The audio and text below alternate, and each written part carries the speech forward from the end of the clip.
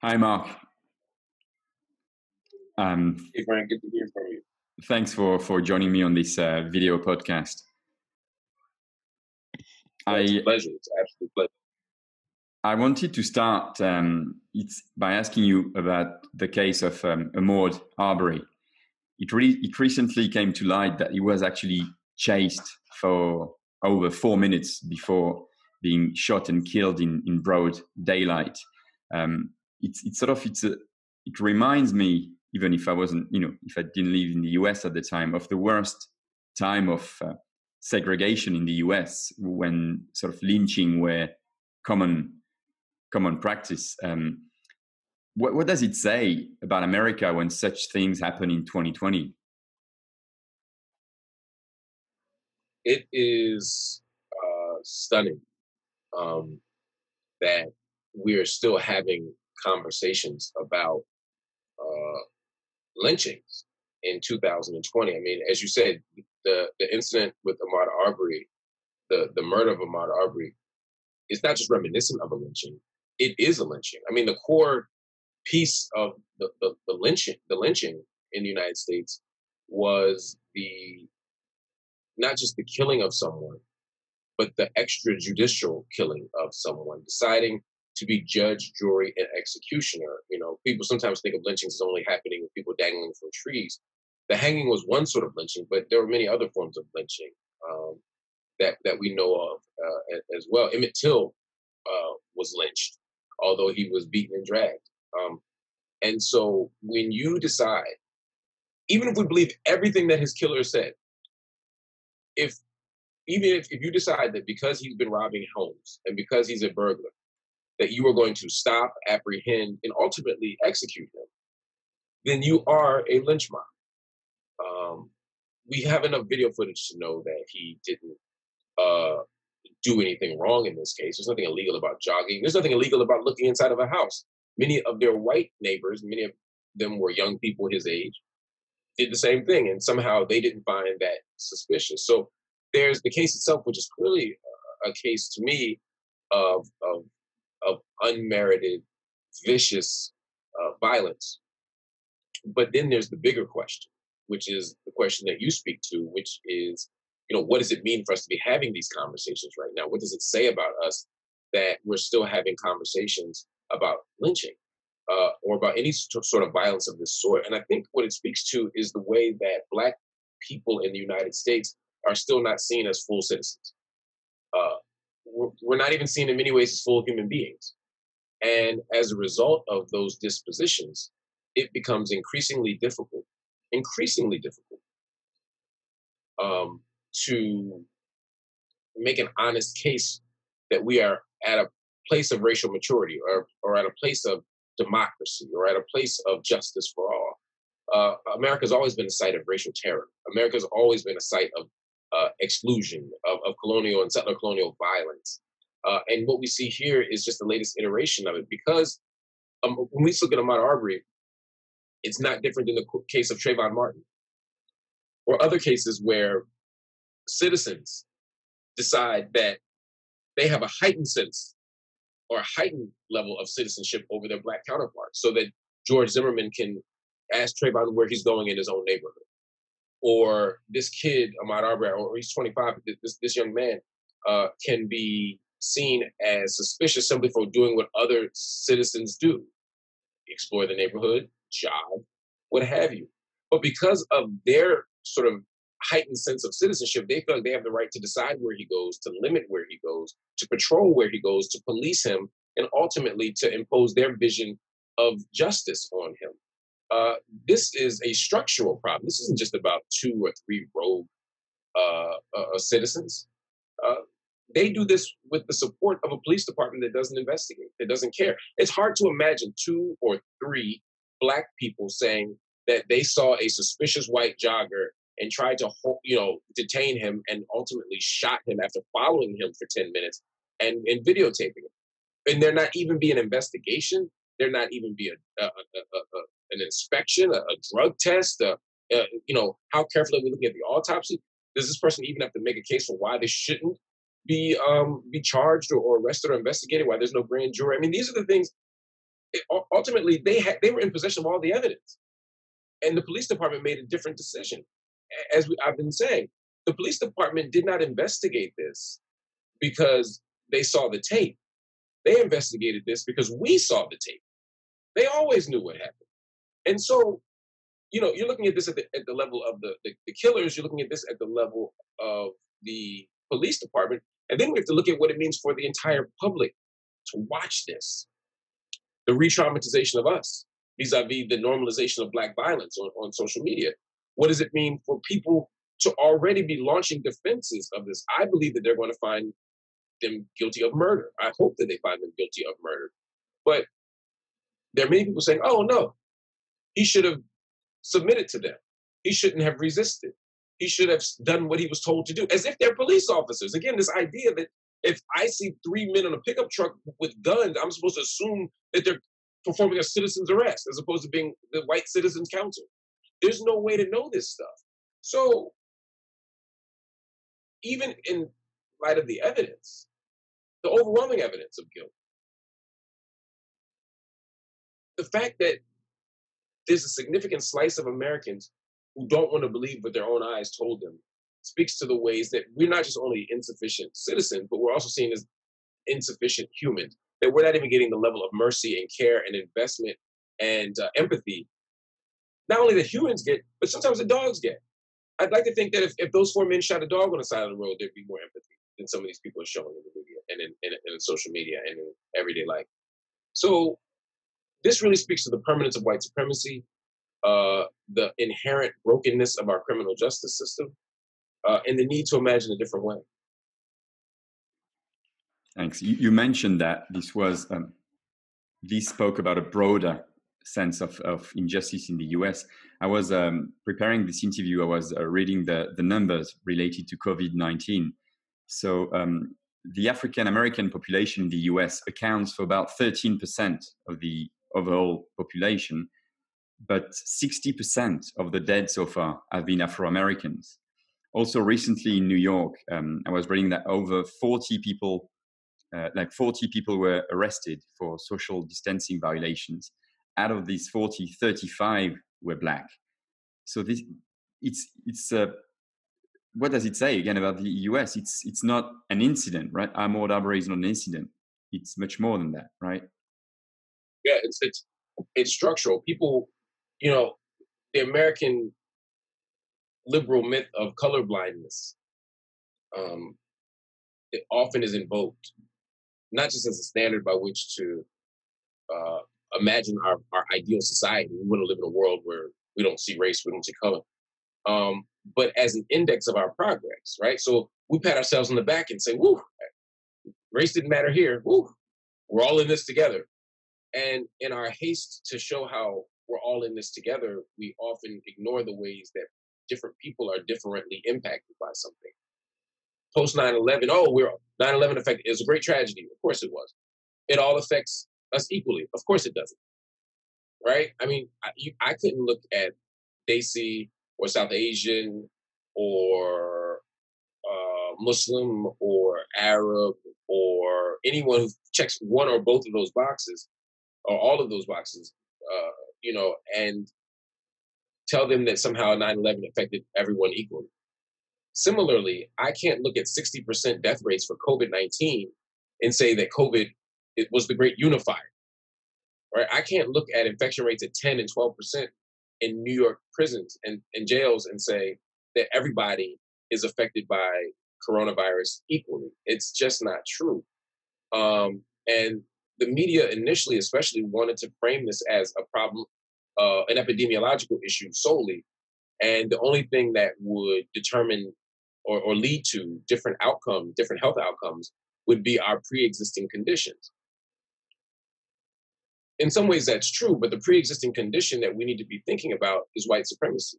The pre-existing condition that we need to be thinking about is wealth disparity, wealth inequality, structural inequality. That's the pre-existing condition. And so until we wrestle with that, until we get to the core of that, we're never going to arrive in the place that we need to arrive at. So when we look at these 60% death rate, it speaks to a few things. One, of course, it speaks to the lack of structural access to better health outcomes. The pre-existing health conditions that we do have, often due to the fact that we don't have adequate health, the vulnerable doesn't have adequate healthcare access. And we live in a country that does not have universal health care, but has universal health insurance. And our ability to get health insurance is tied to our ability to access certain types of employment. And so the most vulnerable, the most poor, the most marginalized doesn't get access to the type of health care that would make them less vulnerable. We live in places where there isn't housing justice. And so people are densely populated, they're packed in. And so it's hard to establish social distance when you live in a housing project. Many of us have, right now, we're doing a podcast from home. We're working from home. But it's not just frontline first responders that don't have that luxury, like law enforcement or nurses.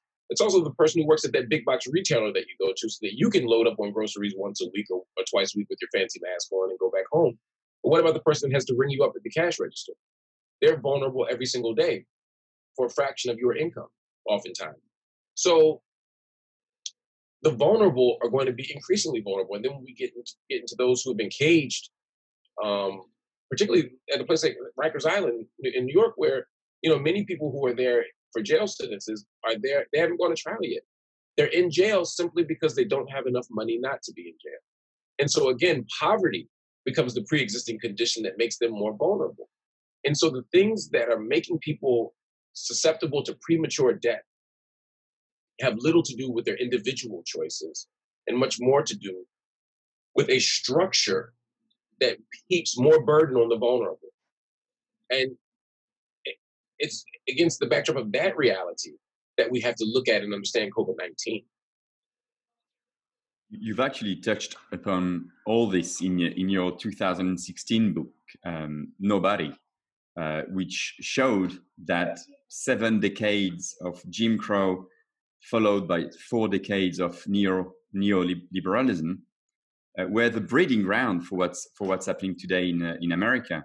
So in your opinion, could another world, because a lot of people talk about another world, COVID could be the beginning of something new, but could we have another world while still living under a capitalist model? I think that there are always more humane possibilities within the current system. We certainly could be more humane. We could always tinker. We could reform our way to more humane outcomes. The Trump administration is evidence that things could get worse. So even to dial back to the pre-Trump moment would be, in some ways, a sign of progress. But if we're talking about another world, if we're talking about a world where the vulnerable are provided an adequate social safety net, if we're talking about a world where the prison isn't our primary mechanism of resolving our social contradictions and the way we attenuate harm, if we're talking about a world where your access to capital doesn't determine whether or not you get a quality education or a quality doctor, then no, this system will never do that. We need to stop thinking that the system is broken and we need to make it work, and rather recognize that the system is working exactly the way it's designed and that we need to break it. So yeah, my next question would be in a way about, as activists, what we can start to do to break it. In terms of activism, the Black Lives Matter movement, which you are a part of, rose in a way out of all this in 2013 under Obama, important to say. But how important it's been, in your opinion, the Black Lives Matter movement? The Black Lives Matter movement is significant on multiple levels. And the broader movement for Black lives, which is that network of organizations across the United States and indeed the world at this point, it's important, one, to put a spotlight on Black humanity. Even the expression itself, Black Lives Matter, is not axiomatic. It's not self-evident to the world. Rather, it is a world, we live in a world, rather, in which Black humanity is constantly called into question and challenged. So just the affirmation, the assertion that Black Lives Matter is a critical intervention. But at the level of politics and political resistance, it's a small slice of what's actually happening. What made Black Lives Matter significant wasn't a hashtag or a name, but rather a commitment to organizing against empire. And so for me, the Black Lives Matter movement was an opportunity to not just protest when the state kills us, but to make different demands and to assert a radical, as Robin Kelly would say, freedom dream about what the world could be under new possibilities. We don't just want kinder and gentler cops. We don't want to replace white cops who beat us with black cops who beat us. We don't want to make warmer and fuzzier prisons. We want to imagine a world without policing and without the prison as our primary mechanism for, again, resolving our social contradictions. So Black Lives Matter does that. Black Lives Matter understands this in transnational context, so that we're not just thinking about what's happening here, but we're linking it to what's happening in Palestine. We're linking it to what's happening on the continent of Africa. We're linking it to what's happening in Latin America. And we understand the relationship between this. It's an anti-imperialist political project that is rooted in some really important anti-imperialist and anti-colonial movements that we've seen in the States and around the globe in substantive fashion throughout the 20th century, and certainly by the 1950s after the Bandung Conference of 55. So they're part of a deep, long tradition of internationalism and freedom fighting that I think gave us something to model ourselves after, but they weren't abstract and they weren't just abroad. They also made policy demands. You know, contrary to what people said that they were just there yelling and shouting and protesting, BLM was making policy demands. And honestly, we're at a moment right now in the 21st century where you can't run for mayor of a major city and not talk about your strategy for policing. You can't at least have a conversation about body cameras or civilian review boards. You can't have these conversations without significant analysis, self-critique, or at least transparency, at the very least, about what you're going to do. That's a response to BLM. That's a response. So it's been incredibly effective in producing outcomes, but it's also been incredibly effective in expanding our radical imaginations and sort of creating fertile ground for more people to dream ambitious freedom dreams beyond just the liberal reforms that many of us have been calling for.